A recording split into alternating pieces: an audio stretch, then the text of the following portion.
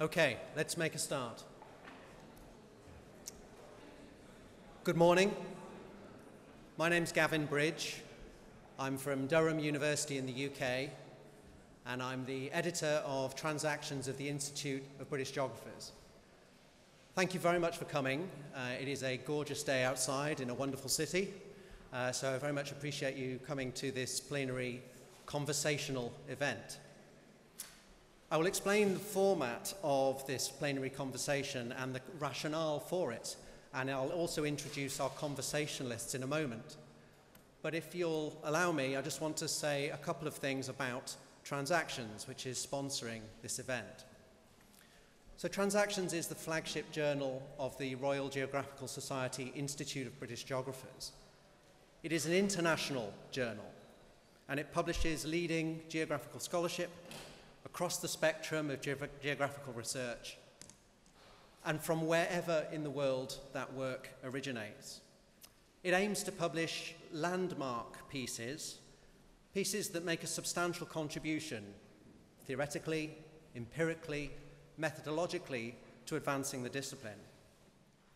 And it's been my privilege since taking on the role of editor a few years ago to work with the International Editorial Board, to work with authors, to work with reviewers, and to work with the Society and with Wiley, the publishers, to bring that journal into production. And I want publicly to be able to thank the intellectual labour and support that all those constituencies provide.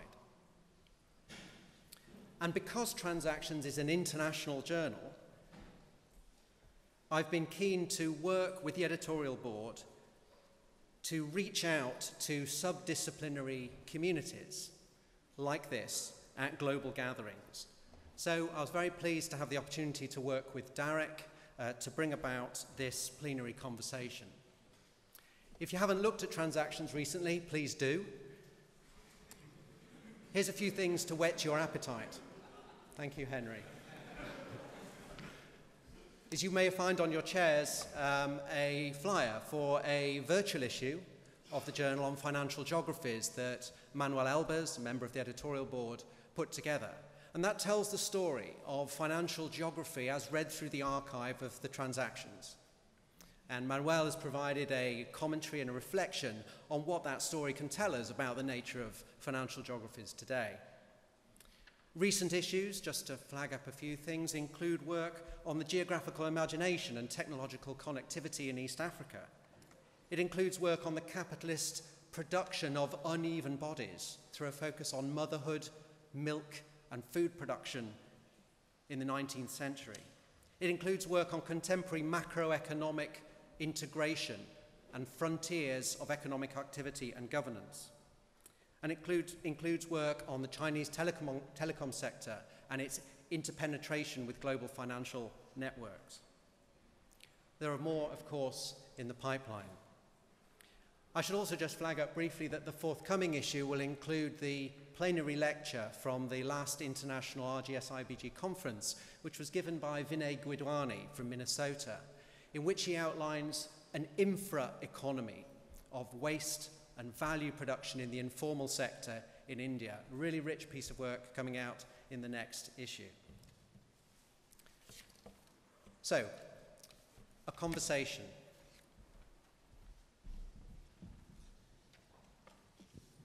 When we were thinking about what to do at this global gathering, the idea of a conversation came to mind.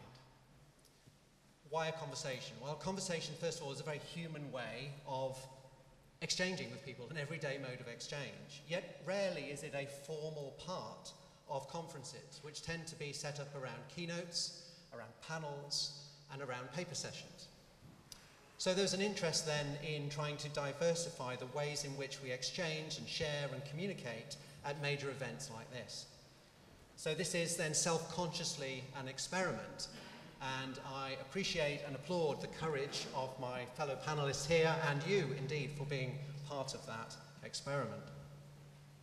Of course, conversation is also central to a mode of engaged pluralism that Trevor Barnes and Eric Shepherd wrote about in that piece in Progress in Human Geography in 2010.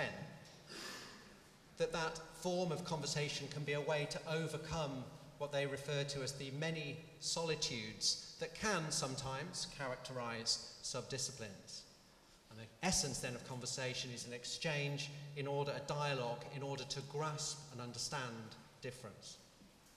And I would suggest then that it's also a conversational mode is very consistent with a way of working in the substantivist tradition, the substantivist epistemology that Jamie Peck laid out for us in his opening remarks at the Pitt Rivers Natural History Museum on Wednesday night.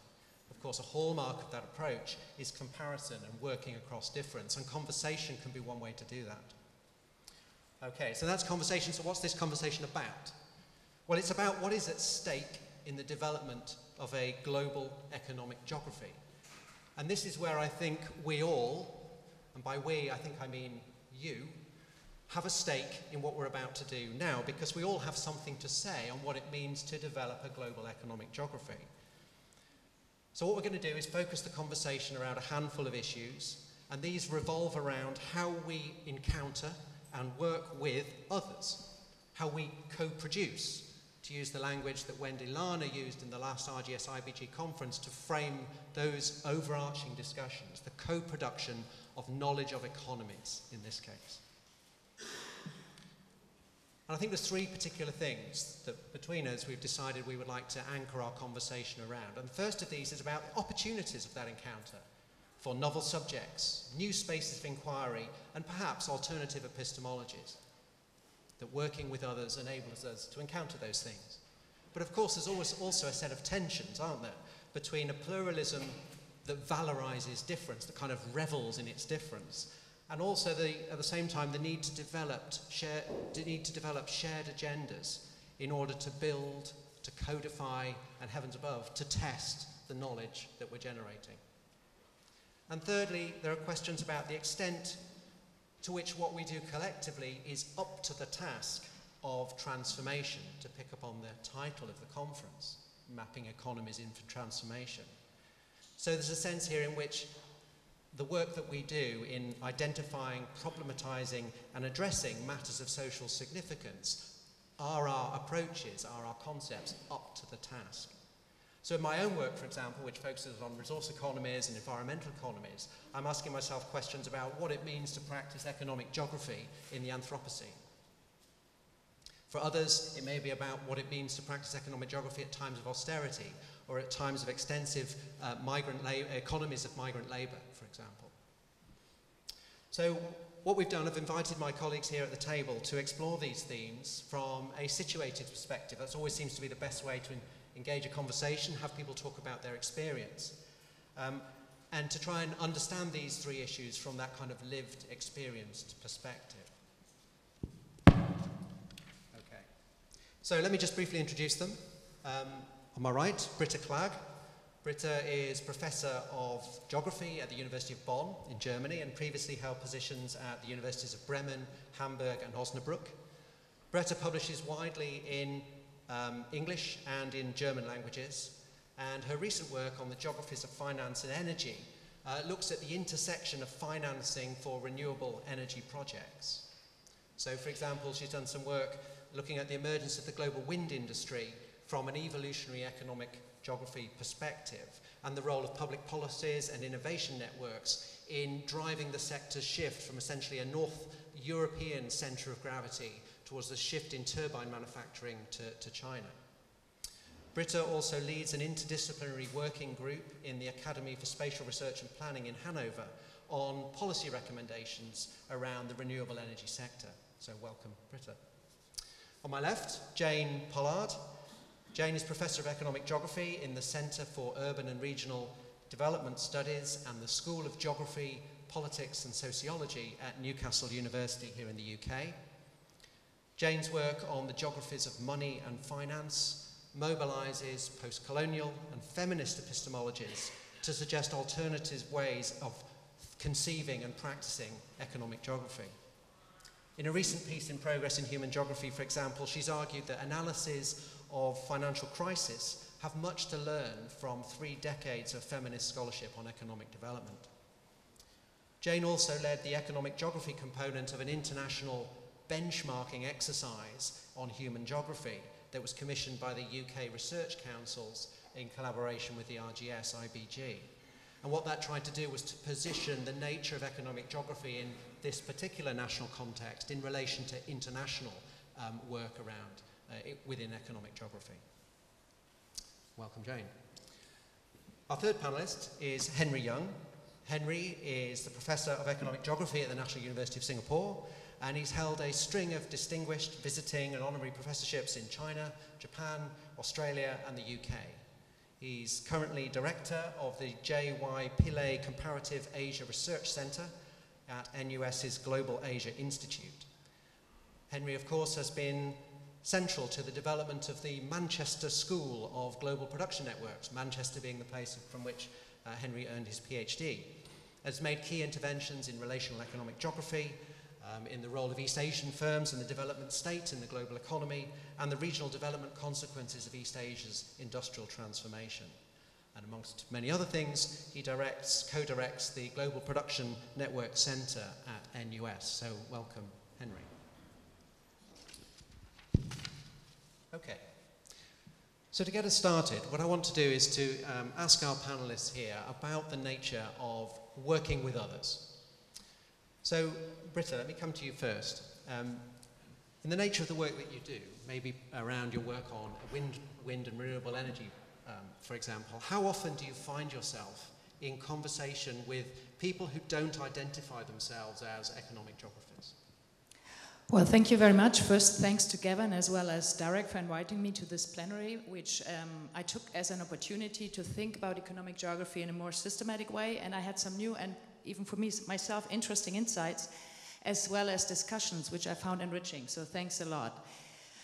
Talking about conversations and collaborations with other subdisciplines or other disciplines beyond geography and in relation to my own research, I was kind of, first of all, going back historically, and which is interesting because the first collaboration that I had with somebody who was, which resulted in a publication was actually with an economist. And this economist is sitting here and is now an economic geographer, partly at least, and it's somebody, a person some people might even know. It's Michael Grote sitting here, so that was in the early 90s. That was in financial geography, and it was really funny to kind of think back to that time. So when I think about my conversations and collaborations and with other researchers, and I'm wondering what they are dependent on, I think they're very dependent on research topics and on empirical research methods in the first place. Second, on context and opportunities, and third, on my personal preferences, and probably they are also dependent on how open you are. And with regard to research topics and empirical research methods, if we look at financial geography and renewable energies, and I could see that the pattern is very different. Also so far, and you were also asking whether in your before questions you sent us before, whether the topics are at the center or at the margin of economic geography, and both of them used to be at the margins of economic geography, but the financial geography has changed. So in financial geography, I see my conversation and collaboration partners a lot of times within economic geography or with other social and economic scientists, both nationally and internationally.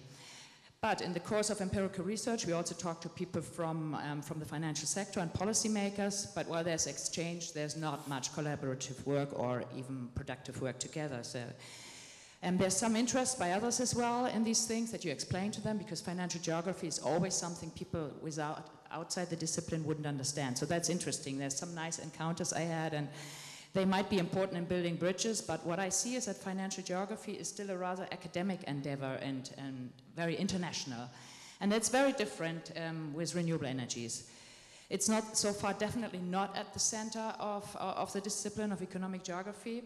And I have academic conversations and collaborations with economic geographers a little bit, but much more with people from technical disciplines, like planners and engineers, with geographers of other brands, cultural, social, political, as well as physical geographers, which I find interesting, and also with social scientists, political and economic scientists. Much less international, as I already said. But I also had, and that's very important for renewable energies, at least at this, as the state is right now, I had many in-depth conversations and also some collaborations with practitioners and policymakers. And that is not only in the course of empirical research, like it is in financial geography, but also under the umbrella of the German Academy of Spatial Research and Planning, the ARL, which a lot of you might know, the German people at least, which is an organization that brings together people from academia and practice, and at the same time provides an interdisciplinary forum. And as you mentioned, as a leader of one of those groups, I came in close contact with academics from different disciplines, including all the disciplines I already mentioned, and practitioners from the energy sector, planning and policy. And that was very enriching, and also it helped to build an expert knowledge which you need to know, which you need to have to be doing good research. Britta, can I just interject there? Sure, sure. You said a number of interesting things, and one of them is you're suggesting that the nature of these collaborations are often involves us in different ways. Sometimes that we're engaging with people on what we might characterize as fairly instrumental terms. We want to understand some knowledge that they have, so that can inform our projects. But in other ways, and perhaps this is what's coming through in your work, your engagement with policymakers, it's actually a bit more transformative to our own ways of thinking. Would that be an accurate characterization of how you have experienced that? I think it's mutually transformative, because I learn a lot, especially about technical stuff that I hadn't known, but for them it is also very interesting to hear what our perspectives are. And for them, I'm not only an economic geographer, but often also just one social scientist that they tend to happen to engage with. So there's kind of, I think it's a mutual productive thing, and it's kind of interesting also for the practitioners. I think the practitioners are often very keen on talking to academics, because they would give them an overview perspective, because they often are in their little niche and they have their little task, but they don't see the big picture, and we can help them to get that bigger picture of the whole issue and kind of situate their own work within the whole, for example, energy transition in Germany, which is kind of a big project we are pursuing now, more or less successful.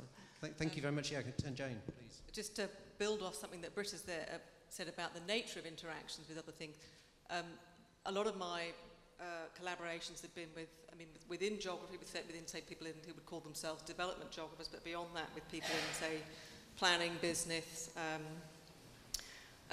feminist economics, and to a lesser extent, maybe sort of area specialists or colleagues in law. But one of the things I find interesting about them is they will sort of pick me up on what they see as my strange economic geographical habits, or my particular use of language, or that we start talking with each other and discover that we're maybe actually talking about very similar things, but we have quite different uses of language to describe similar things. So I found the collaborations very interesting in terms of making me reflect back on my own position and why I use certain kinds of language or certain kinds of ideas. And I think that is also a sort of very privileged position to be in that, and one of the joys of being in economic geography, as many people have commented at this conference, is precisely its plurality, but its interest in its in exploration, its open borders to other disciplines, and its capacity for self-critique and auto-critique, and this endless anxiety about what is it, and is it doing enough of what it should do, and should it be talking more to economics, or should it be these things? So I think one of the interesting things about my collaborations is then not just dealing with whatever the actual empirical interesting thing is, whether it's the development of Birmingham city centre or the development of Islamic finance, but then thinking back and thinking about interest-based finance based on understandings of Islamic finance, and reflecting back on other stories that have been told about places which I've been guilty of reproducing in my teaching, and now think, well, actually, we need to write our economic geography courses differently, because there's different ways of writing about things like urban history or whatever. So I think. Can I just ask you, reflecting on what you've said there, in my own encounters, some of which is around energy, where I'm talking with people who know the energy sector very, very well, and far better than I do, I often find I'm in the position where I've got a concept that I want to use, and I feel that I need to explain that concept better. So it's an issue of trying to communicate the concepts that I'm using to an audience that's not familiar with them. That's one thing that happens in those engagements with other people who don't share a language. But then there's something else, which is what I think you were saying, is that actually it makes us not just explain better the concepts we're using, but actually changes those concepts. That it makes us think, actually, this concept didn't grasp X or Y, but instead it needs to be tweaked, changed, modified, or perhaps thrown out, because the understanding that I'm getting from talking to others who don't share that suggests there are real limits to the concept I'm using. Yes, so I think it also has helped make me more reflexive about, the baggage that I didn't realise, some of the ways of thinking I had, that is actually freighted with all sorts of baggage, which actually, what happens if you jettison some of that or, change your way of thinking about it. So I think it has been, it is a real opportunity for reflexivity about your own suppositions, yes. Yeah, okay, thank you. Henry, interested in your thoughts on this, given the range of different others with whom you work in your many different natures of research that you're doing at the moment. Okay, I have been a geographer all the way, bachelor in geography and then PhD also in geography, so I'm complete thoroughbred in that sense. So it's more about kind of me meeting others, reaching out.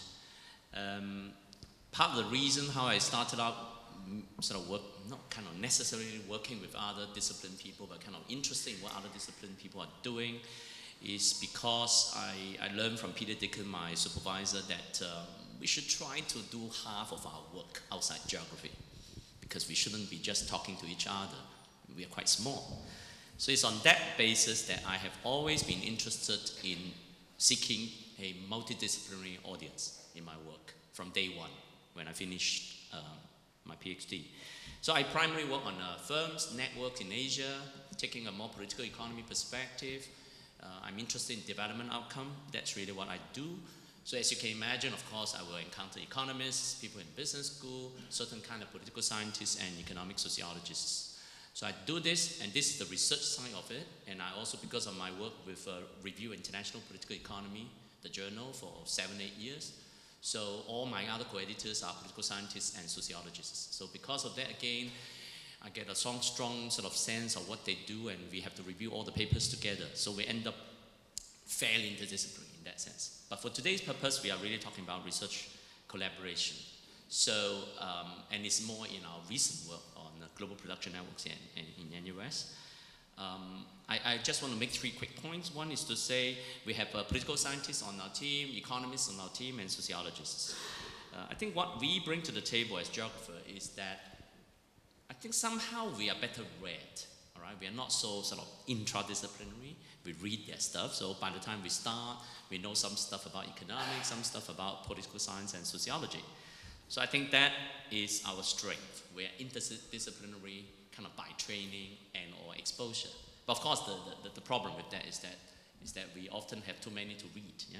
So sometimes I always thought it may be easier to be a rational choice game theorist, all right? Because that's all you do, all right? There is only one thing you do: play games. Yeah. Second is that I think we are, as geographers or economic geographers, we are not so hung up with certain dogmatic positions. I think we are willing to change. We are willing to take on new perspectives. So in the interdisciplinary context, I think that's very important, because our friends in economics, our friends in polyscience feels that we are receptive. Even though they may be dogmatic, we are not as dogmatic as them. So they feel comfort working with us, particularly those who want to get a bit out of their so-called hardcore economics, hardcore polyscience, and so on. I find that we can gel quite well with our interdisciplinary people. The final thing is that, the third point is that I think most of us are not pure theorists. We like to do some theory, but most of us are kind of interested in the empirical happenings. Yeah, we are not, okay, I'm only interested in doing a model. That's it. Thank you very much. Yeah, no, we are not like that, right? I mean, we are geographers. We are always grounded. We want to know what's happening in the world. Yeah. So what we can bring to the table is all of these wonderful suggestions about actually how to understand the real world. Yeah. So I think in all 3 respects, we can bring something to the table. Yeah, I think that's a good point, Henry, because it was useful thinking about these questions, because it made me think, what do my collaborators think I do? What do I bring to the table? And I would think, yes, firstly, they would see me as being interested in the real world as things are going on, as opposed to more abstract or technical notions of how finance worked. And I sometimes, I keep pushing people about, space and place, and does that affect the how and the why and the what of what we're looking at. But also then moving from that grounded perspective to an interesting, I'm working on a project at the moment, and my collaborators have said, you pull us out to the bigger picture. You take this empirical work on subprime lending and you connect it up to these bigger debates about social reproduction. And we wouldn't, it's not a step that they would maybe be comfortable with, or they would be much more driven by things they can confidently talk about given the constraints of, modelling exercises or finding particular lending data. So I think it is this combination of being interested in the grounded, the particular, but then also moving from that to broader understandings of sort of bigger so what questions, and what does this empirical reality have to do with bigger debates about transitions or various forms of economy. Okay. Britta, that certainly resonates with things you were saying a moment ago about providing that bigger picture. But Henry suggested there that sometimes these exchanges are somewhat asymmetric, where we may be well read because we engage with and read other people's work, but it's not always the case that the people with whom we're engaging read the kinds of things that we're writing and working with. So there's an asymmetric nature to this relationship. I wonder if that jives with your experience. I think that's not something I could totally contradict. But I guess when we do work with people from outside academia, they are often interested in what we have to say, but they don't necessarily read what we do. But they like to talk to us, and that's why conversation is important, and not only writing and meeting these people and doing stuff together. I mean, that's really an important issue if you want to be heard in the world outside academia. Within academia, if you talk about about scientists from other disciplines, it really depends on if you have something to say, for example, about gender issues in local development or renewable energies, then your stuff will be read and it will be cited. But you have to kind of make an effort to advertise it in the right journals, and that's not necessarily economic geography or even geography journals, but that could be journals that are totally different, that are more practically oriented. Like in the energy world, it's Energy Policy is really an important journal, which is read internationally, both by practitioners and by academics. And you really have to choose carefully your outlets and the way you try to transport your knowledge. And it's not always through writing, but it's also a lot through interaction. And maybe, there's also some new ways which are made possible by new media, which I haven't explored myself so much yet. I would like us to talk about modes of communication and audience, and we'll come to that. But before I do that, what I'd like to do is to come to everyone in the room and say what we've heard here is a set of grounded experiences from people, and I'm interested to know whether it resonates with your own experience, whether there are things that you would like to put on the table as based on your own engagement with others, those who don't think of themselves as economic geographers, but with whom you found working, hopefully, very productive. We have some roving mics, so it'll go around.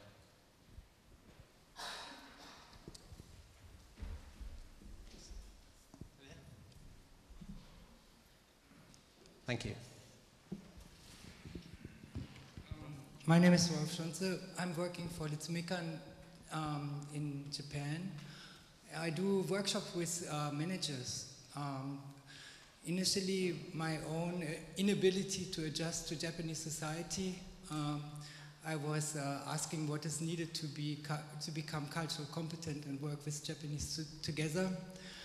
And this led me to research on European management in Japan. I did then American and Chinese recently, most of them they are entrepreneurs. And I call them into workshops and make them interacting with our students, and really get a lot of information about the individual. So we have a panel survey, not only one snapshot, but I can understand their history, meeting them not only at their company, but inviting them to our university and making them giving presentation in front of the students, or have some workshops on talent management with them, or corporate governance or corporate social responsibility, addressing such things. I also advertise to society the outcomes, and this is really appreciated not only by the managers involved. Thank you very much. Thank you. Other observations?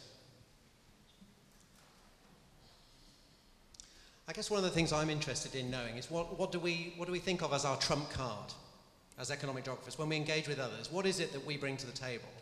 I mean, my own research, I found it more and more important to understand myself what it is I'm bringing to the party. Hopefully I'm bringing something. And it's often, I would say, something that's, it's not a knowledge of something as a technical object, right? If I'm working on finance, which I don't do, I'm not understanding that I can't finance as a technical object. I'm not there because that's what I know. I tend to think I'm there because I've got a perspective. I'm wondering what your experiences are. How do you articulate what it is you bring to the party when you engage with people who don't characterize themselves as part of this tribe?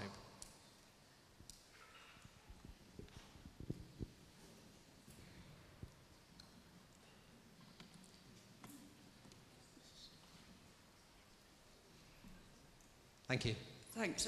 If I'm allowed to just ask a slightly different question and perhaps ask the panel what their experiences are of contributing, say, normative positions or clear political positions when working in, say, interdisciplinary teams.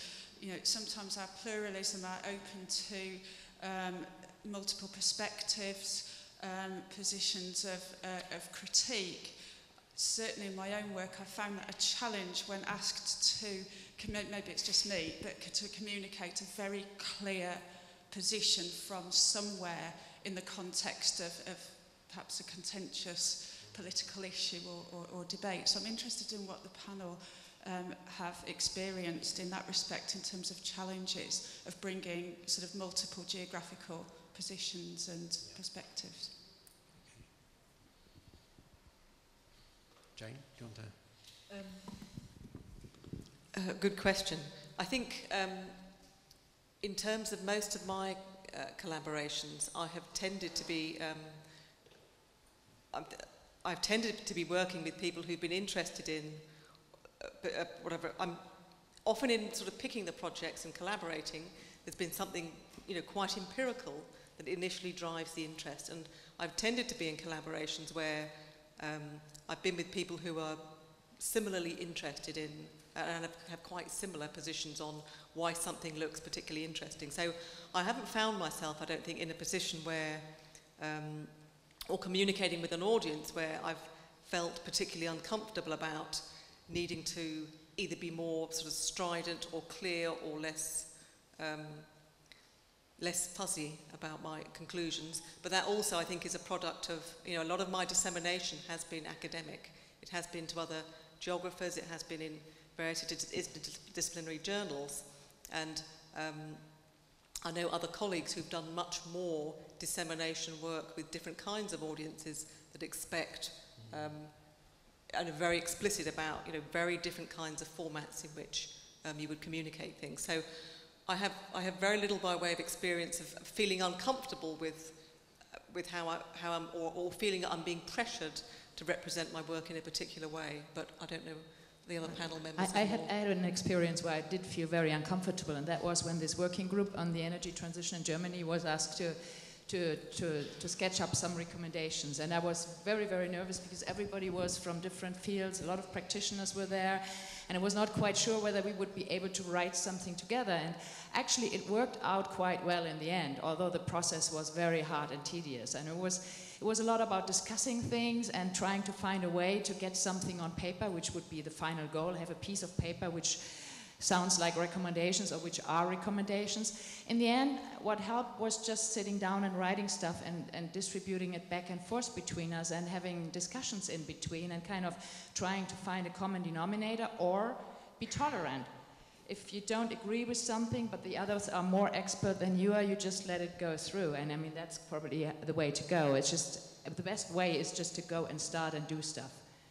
And maybe try to phrase things in a way that they are not too definite. I mean, if you really have, if you have disagreements that are very fundamental. Or you should just explicitly state them. Say there's two opinions in our group. This one would pursue that way and the other one this way. But personally, when I give talks, and I have been invited to plenaries about energy transition, I'd give them my opinion on things. I mean, Sure, I mean, I'm based in academia and I don't know all the practical things, but I have a general view on things and I didn't see that as a problem. The problem is if you have to agree with others and you have to write things down. I mean, that's a challenge, but it's worth doing, although I was really very much afraid and I didn't like to go into the process. Afterwards, I have to say it was worth the effort. Okay, thank you. Can I make a comment? I think Alex's question is important, but I think we are now sort of shifting constantly between as academic economic geographers work with academics in other disciplines. That's one kind of global encounters. The other kind will be with the normative world in an explicit sense of the word. I think you mean policy communities and or those with a political angle, if you like. I don't go for election, yeah? But that kind of encounters will be very different. Right? So that's not about publishing in the TIBG, all right? That community is about speaking clearly the message that the question in your question. So I don't want to comment further yet until we are quite clear which way we want to go, or we will do both. Alex, if I may, if I come back to you, I mean, is the suggestion that that these normative issues need to be worked out early on in a research process because they precondition the type of work that it's possible to do, or has your experience been that they emerge relatively late on in the research and therefore become either obstacles to further inquiry or things that can be quite productive to work through together? I'm just interested in what your experience has been.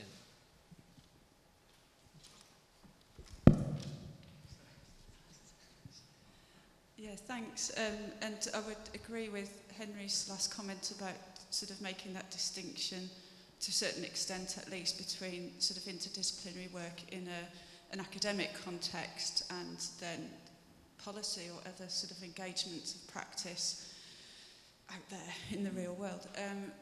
Yeah, I'm not necessarily suggesting a kind of a priori sort of, conviction about sort of normative statements before research takes place. Not necessarily. I think sometimes some of the challenges I'm maybe kind of speaking to are in the more sort of policy domain where a particular sort of position is sometimes asked for, or I've found myself in the position of being expected to be an advocate for a particular position where actually the research was coming out of critique and requiring more sort of grounded research. But yeah, I think I don't have any kind of sort of strong sort of suggestions either one way or another, but I suppose if I were to frame the question in larger terms, it's what does the sort of heterodox economic geography mean for the ways in which we engage as economic geographers, not only in an academic context but also in policy worlds as well. I think just to pick up on that, I think that the crucial thing is the kind of the research project we're doing. So, I occupy a position of privilege. I have a vaguely stable job in a Russell Group university in the UK, and I have a lot of autonomy over what kinds of research I do and what kinds of questions I'm interested in asking. And we were in a session the other day where I know Jamie Peck was talking about the radically shifting landscape of working with policy communities who actually now, what they're looking for, if you take their shilling, is they want a policy-based form of evidence that allows them, it gives them ammunition to advocate a position that's already been taken. So the question is, in doing your economic geography, are you in a position where you get to choose whether, is that the kind of work you need to do are you in a unit where you have to produce consulting income that pays your salary to keep you going as an economic geographer, or do you get the luxury of saying, well, actually, I don't need to touch that kind of work. I had the choice of, deciding my questions and deciding the boundaries of what I do. So I think that is another issue which takes us into sort of institutional waters about the organisation of how we do economic geography in its own institutional political economy. Okay, thank you. What I'd like to do now is move to some discussion around the issue of audience and communication. So it strikes me that there's an underpinning question to as we encounter a range of other people through the work that we do, there's always the question of who are we trying to reach, who are we trying to inform, who are we trying to get to understand the way that we see the world.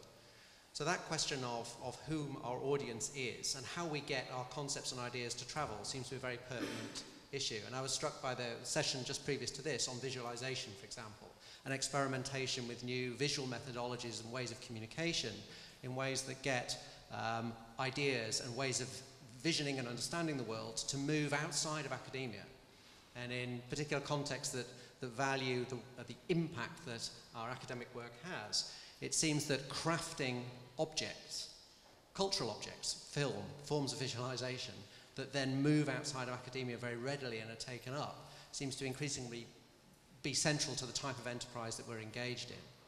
So what I want to do is ask our conversationalists here questions about their types of audience, whom they're trying to reach. And I'd like to start with you, Henry, because I mean, one of the things that strikes me is, and you've mentioned it yourself, is the way in which your work over time has tried to reach a broader audience. I wonder if you could speak to that a little. Okay. Thank you, Gavin. I think when I said I want to reach the wider audience, I mean primarily academic audience. So I will withhold the part about policy community and everybody else, if you like. Okay, for those of you who know me, I was born in China, grew up in Hong Kong, live in Singapore, Singaporean, so I have a very strong conviction, which is, I'm afraid to say, right in the center, to decenter Anglo-American economic geography. Now I speak again in the center now, in this building, okay? I want to decenter this stuff. So how do I do it? I live in the periphery, right? Well, Singapore is not quite periphery, but kind of. So first, we of course hold the first global conference on economic geography to start the ball rolling. And thank you, Derek, for doing a wonderful, wonderful job of continuing this thing in the center. So my audience is got to be academic. We are interested in using our work on Asia in showing case how new concepts, understanding can be developed. Yeah, need not be Silicon Valley or somewhere in the Scandinavian countries. I'm looking at our friends. Okay, so for the kind of work I do on global production networks, we try to use it to understand economic development. The audience I want to engage are outside, not just in geography, but also outside geography, primarily to do with development studies, certain kind of economic sociology, international political economy, regional studies, comparative politics, and Asian studies, broadly conceived. The way of doing it is to capture their most important sort of outlets, which is to be able to publish our work in their places. Because again, they do not read the transactions of the Institute of British Geographers, because only geographers do. No, I'm just kidding. But by and large, I mean, well, I did 2 other journals. I have done citation analysis of our economic geography and environment planning. Hey, and I know who reads our stuff, right? So we need to reach out to them. And how do you do that? And we've spoken quite extensively with our friends, I mean, in a global value chain, you know, in sociology, in development studies, and so on. I've done some citation analysis again. It's quite clear that we are able to make some significant impact within our field in geography, published in the leading journals, but we are unable to reach out to, if you like, the kind of upper echelon in the kind of equivalent field elsewhere. So what I would like to do is to be able to continuously engaging those audience. It entails basically much harder, more work. Let me just push you a bit on that. So thinking about the work that you and Neil have been doing recently on GPN 2.0, so a rethinking of the global production networks framework. And one of the things that strikes me about what GPN 2.0 looks like is it's streamlined, it's slimmed down, it's got a narrower set of variables in it, if you like. And I'm wondering, to what extent is that a strategic decision on your part, and with Neil and other people working in this area, that that's what it takes to get GPN to travel beyond geography? Yeah, I mean, Neil is there, so I should send him to answer all the questions. Actually, there is one thing that we need to do, which I really want to push again here. We need to write more books, good, solid books, very focused, In this case, the book that we wanted to write in this time was theoretical. I prepared some documents here. We're in Oxford. If you look at David Harvey, I mean, all his wonderful books in the 1980s was published by John Davey, then the editor at Blackwell. Yeah? After John Davey left, those of you old enough or older than me know that Harvey no longer published that kind of stuff. All right? His Condition of Postmodernity limits to capital were John Davey products. So goes to Manuel Castell's work. And today, and I know again I'm speaking in the center where REF dominates everything. Research excellence, what was that? REF, how to spell, I can't remember. RAE, yes. Is that we don't write that many books in geography now. And the point is because audience elsewhere don't necessarily read our leading journals, but when it comes to books, they read. And hence, we wanted to do the GPN 2.0, and with the view that it's not just meant for adoption within economic geography, but to change the ways in which business school guys study what they call the slicing chains or in poli-science. So we have to build in some of the political considerations and so on and so forth. So it's in that spirit. Okay. Thank you very much, Henry. Britta, I'm wondering if, I mean, what we've heard from Henry there is a very clear forensic appraisal of what it takes to get academic work to travel beyond geography, and a mode of approach that's very strategic and very clear about this is what it's going to need for us to do in order to have these ideas move outside of our comfort zone. Does that resonate with the kind of things that you're doing? Or, I mean, do you find have you been as strategic in your approach to getting your ideas to travel to, maybe to the policymakers with whom you work in your working group in Hanover? It's kind of a difficult question because I have a totally different take on that question. When it comes to having our results travel to audiences outside academia, I mean, academia, clearly, you go to conference, you present papers, you try to publish in international journals to be seen. I mean, that's natural. But for our knowledge and the knowledge that we produce to travel to wider audiences, I would see teaching as one of the first avenues, and I'm kind of wondering that this hasn't been mentioned, because I mean, I don't know if you teach as much in other countries as we do, but I have like 20 to 30 graduates per year that did their master's thesis or bachelor's thesis with me. I teach like 10 hours per week, so I have a lot of contact with young people who are going out into the world. We train them to work in public administration and private enterprises, and often also in intermediaries between the two. And we need good and reflecting people in these jobs. And we as geographers have a lot to win if we could give them a good education and they kind of keep tuned with what is happening in geography. And there's certain journals which wouldn't be the peer-reviewed journals, but there's other journals that they might read, which could provide an outlet to kind of keep in contact with them and get our knowledge out into the world. So I see there's a very great importance of study project and other forms of teaching that supports interaction with the outside world, which is also giving our knowledge to those people that we work with, often trained in geography. And we also need to keep in contact with our graduates because they are outside there. They can enrich our research. I mean, I have done several interviews now, expert interviews with former students of mine, which are now in energy business or financial or whatever things. So that's really interesting. And then also the contact we have with practitioners in our research is also important. I mean, this is all very low level, but I think that's where things can be changed in society. And writing books, I think, is very good, and that I don't mind that at all. But expecting to people who make decisions on issues that have an impact on the welfare of the society, yeah, it's a very upper tier approach, and I would. Yeah, sure. Can I jump in now? It's more conversational. We plan that we may beat each other, but in this case, maybe not yet, not reach that level of heat. I think we're talking about different things. You see, here I'm talking about influencing our fellow academics in other fields elsewhere in such a way so that when they teach their students, they teach with our stuff in mind. That's what I mean. I don't mean we don't want to. I do whatever you have just said, but that's another part of the story. By the way, I've always told our faculty members in NUS Geography or elsewhere, is that we get paid to teach, but we stay sane by doing research. You don't get paid to do research. You get paid to teach. Teaching is fundamental. I do teach, unless Professor Dr. Neil Cole give me less teaching.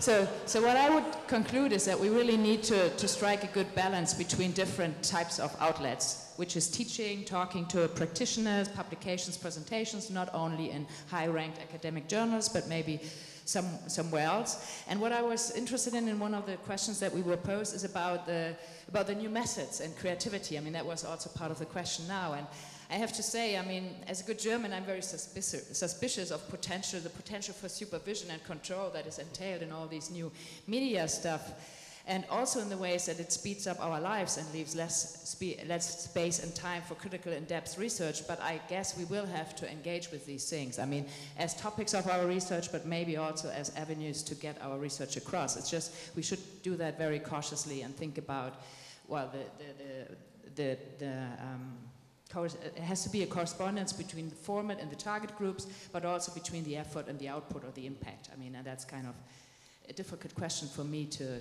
answer right now. I mean, that's something that needs to be explored. Thank you, Britta. So, Jane, who do you want to reach with your work?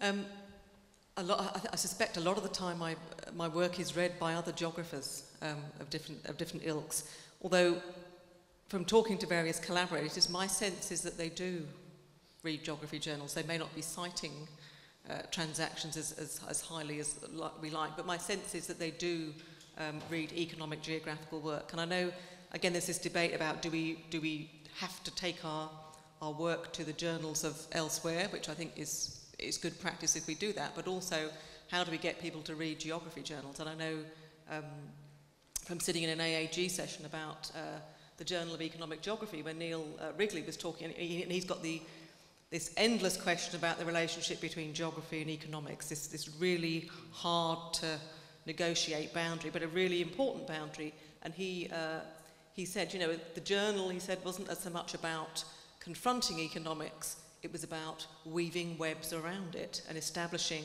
readerships in parts of economics, parts of management, business studies. And I thought that was actually quite a good metaphor about a strategy for how you set up a journal and you think about engaging a wider audience and making them perhaps come to, you know, some of our shared terrain with economics rather than necessarily almost feeling we have to go to their journals. I thought that was an interesting issue in what is a very, very difficult to navigate boundary. Yes, I think it would be nice if economic geographers are writing more books, but as and again, it's a particular UK quirk, although it's now becoming more internationalised. We have a political economy of what is valued and what kinds of outputs we are supposed to encourage our junior colleagues to produce, which has not had a good impact on the production of books. Or books are things that are good to do if you have your all your other ducks lined up in terms of the publications you need to submit for audit.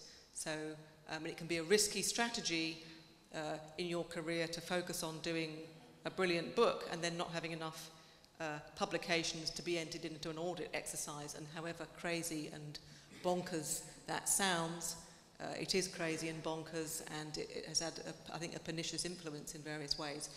And then you get into debates about how different kinds of subject panels who are involved in these audits value books, and we may actually be relatively lucky in geography compared to some other subject areas where in economics, again, it's very much about your journal articles rather than production of books. So again, it's very difficult, I think, to think about these questions in isolation from the conditions in which we're asked to produce these outputs and to have these conversations. And we know the conversations are important, but there are also all sorts of limits on how and in what conditions we have those conversations, and what luxuries and what room for manoeuvre we have in who we talk to and how we talk to. So in the UK at the moment, we now have this thing called an impact agenda, which means it's sort of code for policy-related work, showing that your work makes a difference to constituencies beyond academia.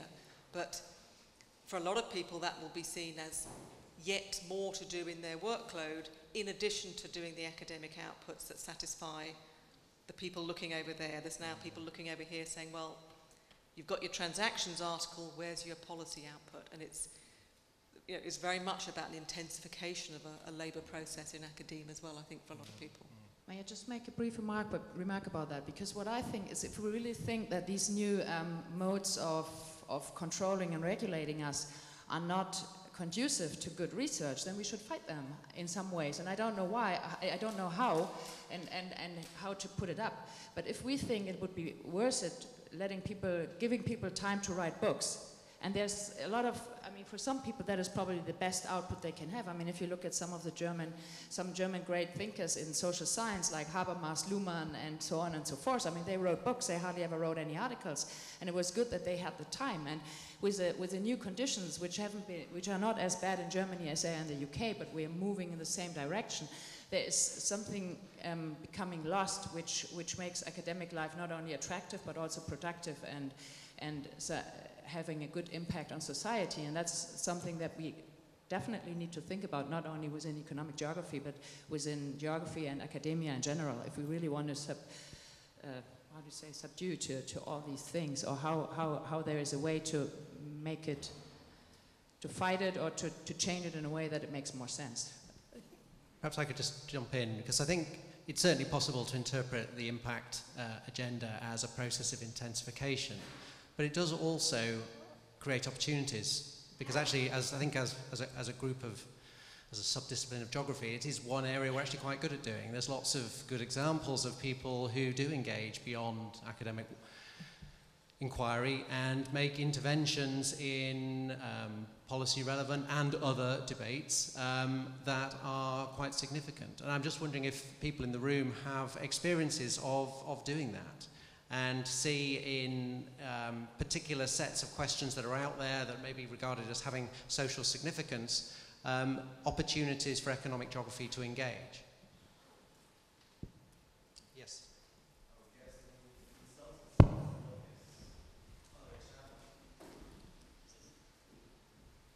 Thank you.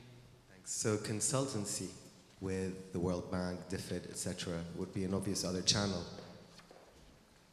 Okay, so sorry, just to make sure I've understood, you're suggesting areas of consultancy as an area of work in which economic geographers and their concepts and tools may be valued? Is that what I'm... No, it's an area, it's another channel for influence and for, for influence through consultancy.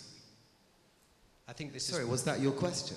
It was indeed, it was indeed. No, but I'm also thinking thematically. So I'm thinking, economic geography is obviously has often been criticised of missing the boat. Peter Dickens' argument that we kind of miss the big issues that are out there. And I actually don't think that's entirely fair, and I think that we can make a case that actually economic geography has been quite successful at identifying particular boats and piloting them and making contributions.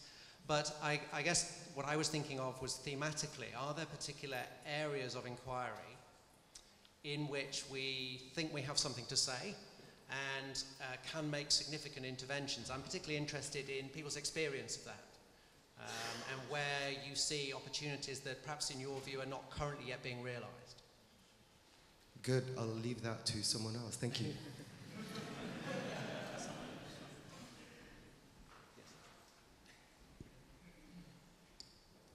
Well, let me get to a type of audience which has not been mentioned so far, but which poses very important potential for collaboration. I'm a professor at the Technical University of Aachen, which is a heavily engineering-dominated institution of higher education. And I see myself increasingly involved in collaborating with engineering scientists. And being an economic geographer, I think it's so important dealing with questions of innovation, technology development, to really deal with those who are actually doing these technologies. We have a bit of problems of understanding, but well, at least on a small scale, I managed to make my engineering colleagues understand that economic geography is an important partner in doing research. And let me give a certain topic as an example. In Germany, we just have this paradigm shift in production technology towards Industry 4.0, which means in the future, engineering is focusing on cyber-physical systems, everything's controlled by the internet, and there will be major changes in how industries collaborate. And they're actually, well, the engineers are thankful to economic geographers, helping them understand the impact this will have and the implications associated with the shift. So I think that's an important field we should definitely target in more strategic terms in the future. That's interesting, because I know my own work on energy. I encounter people who come from engineering training and engineering background, and to some extent the debate over energy has traditionally been framed in engineering terms. But I think issues of energy infrastructure have kind of slipped those moorings in engineering and increasingly being debated and thought about through the social sciences. And that's often a tricky encounter, because our understandings of how the system is constituted, what the system is for, what the metrics of success in the system should be are very different. I'm just wondering, in your experience, do you, in working with engineers, do you kind of work through those things, or do they kind of get glossed over until particular points down the chain where they really kind of erupt? So I've had both experiences in work that I've done. Yeah, okay. Well, I'm not sure if I get your question, I understood your question right, but I think it's a gradual process of establishing some mutual interest in the work of others. But I find myself learning so much from their work, and I especially have collaborated with people in the textile mechanical engineering field, and it made me really get a new perspective on things we should look at in working in economic geography, and it also the other way around. Okay. So it will be a sustainable collaboration going on into the future. Okay, thank you. Thank you all. This has been really interesting. I guess very briefly, I mean, one thing I think about when I think about sort of what we already do, but maybe how we could take it a little bit further, is the whole idea, and this riffs off of some of the recent papers Jamie's written about island life and the dialogues and things, which have been really interesting in the Pollandian substantivist project. But thinking about like variegations of capitalism and the forms of capitalism, but taking that further in relation to the critical issues of the day. So inequality, I think we could do a lot more on the issue of inequality in all its forms. I think also climate change. I mean, we're already doing this to some degree, but I think a more concerted project, because that's really going back to the strengths question. I mean, I think that our strength is in being able to identify the spatial variations and variegations of capitalism in all its forms around the planet, but we need to put that, I would suggest, to work in relation to these really pressing issues, particularly around issues of inequality and development and the environment. And I think that, to me, is where I think we could go a lot further. Okay, thank you.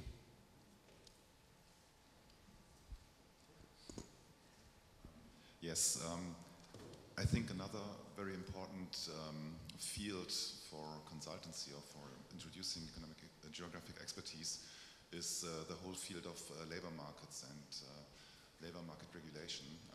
I just give you two brief examples. One example is the increase of boundaryless careers. So the traditional employee status is decreasing in almost all countries all over the world, and there are new desires for creating resilience on labor markets, and there's a lot of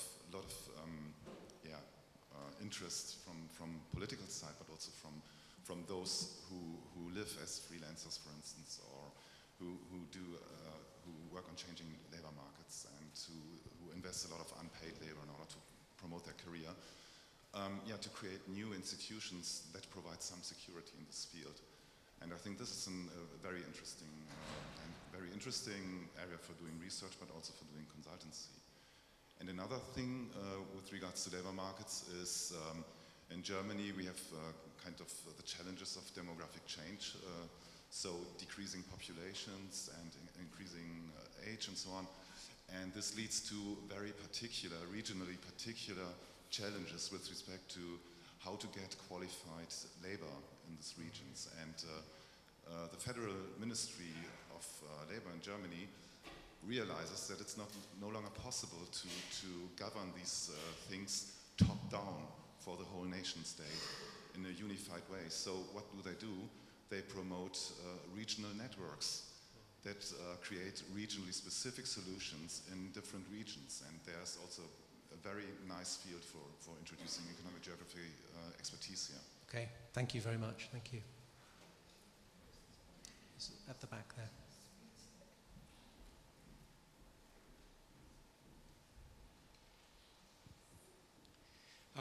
I think we haven't spoken yet about what is perhaps quite an obvious point, and that is the amplification of audience, the amplification of impact can occur through working with the media.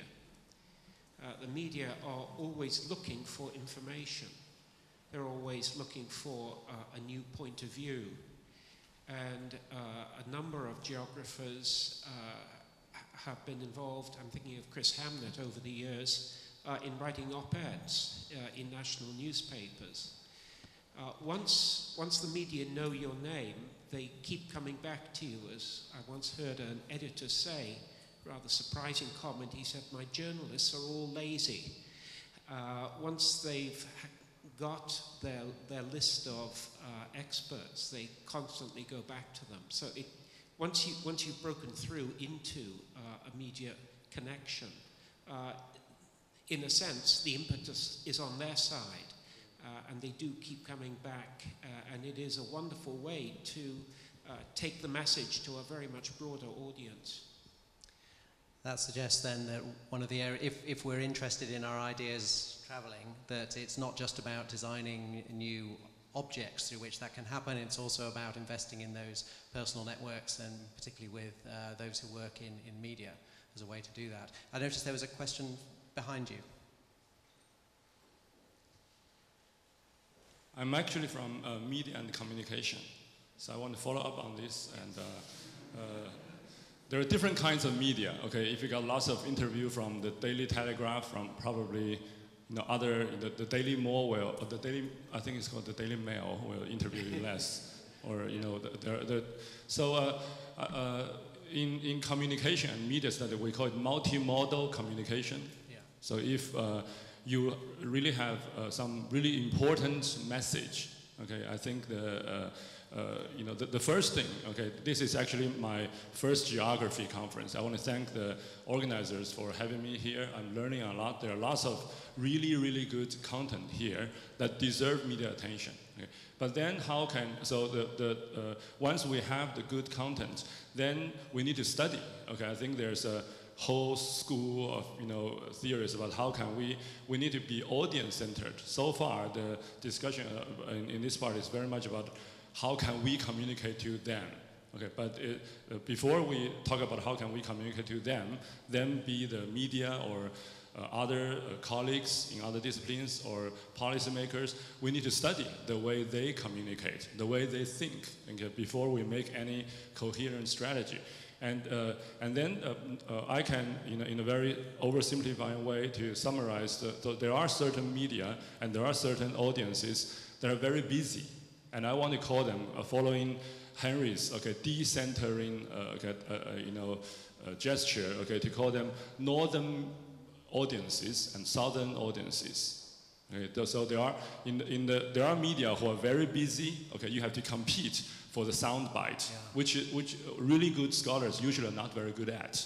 Okay, but then there are people in the global south who want to hear from us, but then we are ignoring them. So I think there's a huge audience in the global south, and I really look forward to the next one in Cologne, because it sounds like there are more global south scholars there. And then if we can learn the way the southern populations, southern media, southern policymakers, I think there's a huge market hungry to learn from this conference. Thank you very much. An important corrective there for us to think about the differentiated nature of media. Not all media is equal. So thank you very much for that.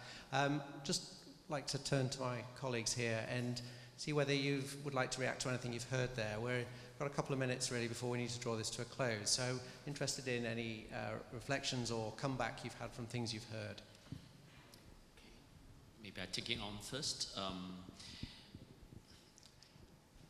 I think, again, I mean, we come from very diverse national or regional backgrounds, so I do recognize that we have very different, if you like, repertoire of resources from where we come from, as well as the interaction with faculty members. And assume most of us are from universities, with some of us are from research institutes, and so on and so forth. So that's the backdrop.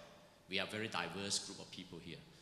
But what I'm going to talk about briefly is my own position as an, what do we call in NUS, a kind of research teaching track faculty member who has a permanent job until currently 65 years old, and reasonably well resourced, and to do what I want to do. Yeah? From that position, I can make a choice. Right? I can make a choice to be answering media calls every day, which I can. But what's the point? Because when they call you up, they will like immediate answers. And they only quote you one line. And you know, in geography, you always give complex answers, contextualize, nuance, da da da da da. By the time you finish, the other side, they already put down the phone and wrote down that one line. Professor Henry Yeung from NUS said that the ruling party is terrible. What? Did I say that? Maybe. But it's, you know, the point I want to make is that I'm sorry. I'm not interested in influencing this group of people. Anyway, they were our students. They were our students, the reporters. Okay? I'm very interested in advancement of knowledge. That's what I do. I want to do it well. I want to do it very, very well. And I thought today's purpose is about encountering the other kind of people who do knowledge advancement outside economic geography. Who are they? In the other branches of social sciences. I mean, Martina, you want to engage your engineers? Well, I mean, I don't want to engage our engineers because they rule us anyway. I mean, our big boss is all engineering, so I hate them. The point is, we are not German manufacturers, so, you know, our engineers heck care economic geographers, so to speak.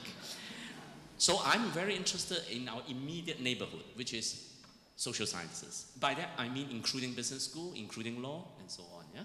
So it's on that basis I said what I said earlier. Whether we want to do consultancies like in business school, sure we can, but I mean, that's again depending on your specific context. In my case, I'm sorry, I'm well paid enough that I don't want to do any consultancy, because it takes time. And when they send me a call for whatever proposal, you have to answer in 1 week. I don't have 1 week. We take years to write things. We can't do things in 1 week. So, I'm sorry, that's me. Thank you, Henry. Just to pick up on that, I think the questions that are raised about media are really good, and maybe there will be a sort of generational shift as well in the use of different technologies and putting out our message. But I think this issue of, I get journalists and on the phone and emails, you know, can you give us a story? We're doing a story at 4 o'clock on X in the Northeast, can you come? And it is very difficult with that. But I think, and going back to a sort of Alex's point earlier, I think there is a role where I think we could get a lot better at deciding when we've done our projects on our terms and we feel we have a very important message. I think there's all sorts of ways in which we could more strategically engage with media and be very savvy about, which outlets we use, what we get out there. And I think, though, that in my working environment, that would involve a research centre of people that have different skill sets, and certainly a broader range of skill sets than I have. So I could sort of envisage a group of economic geographers who, some of them are maybe more specialised at doing research, but others are more specialised in communication, engagement, and having, building capacity where you have people with diverse skill sets who, the net result is that you are able to represent a project in ways that you feel comfortable with, but also to be able to, do more than just meet the 4 o'clock deadline for a journalist that has a deadline. So I think there's an awful lot we could do to work better with media and smarter with media, but I do think it's also different skill sets than a lot of academics have, and I think it's maybe about, in my fantasy of a better resource world, having, or maybe thinking strategically and saying, right, we're going to have to employ different kinds of people in teams who are committed to this project, and some of us, we have a sort of division of labour about doing the project and then getting it out there. Thank you, Jane. Britta? Okay. I agree with both of you. I agree we should concentrate on our research in many ways, and I would not want to do any market-based consultancy as a professor or as a researcher at a university. That should not be the case, because that's not what we are there for. And I also think that we should advance our use of new media, which I hope that we will get more support from our universities in the future, so we don't have to get that expert knowledge about how to do it ourselves, and then we can make decisions whether we want to use it or whether we don't want to use it. But I think there's another point that I find important, and that is that we also engage maybe more actively with our regional and especially our institutional environments that we are in. So meaning our departments, our faculties, maybe our universities, and kind of try to see them also as a source of inspiration for some stuff. And in the way that Martina was saying, I mean, it could be academically, but it's also, I think it's also important to think about the political economy of academia. And that could also be something we do research on, or that we could apply our concepts to. And there's a lot of things that need to be discussed and probably also changed. But I mean, I guess we might disagree on that. And what I would find promising is if we, in addition to just talk about academic issue, which was a great conference, and we did a lot, thanks to Derek again, that was a conference where we had a lot of what Barnes would have called engaged pluralism. But maybe we could extend beyond those topics that Jim, for example, mentioned, exactly the ones that I had on my list, that we also talk about the conditions under which we work and try to find out what is good, what is not so good, what would be better, and how can we get there if we agree at all. Okay, thank you very much. Well, this was an experiment. Thank you for being part of it. I would like you to join with me in thanking my three colleagues here for their contribution and their comments.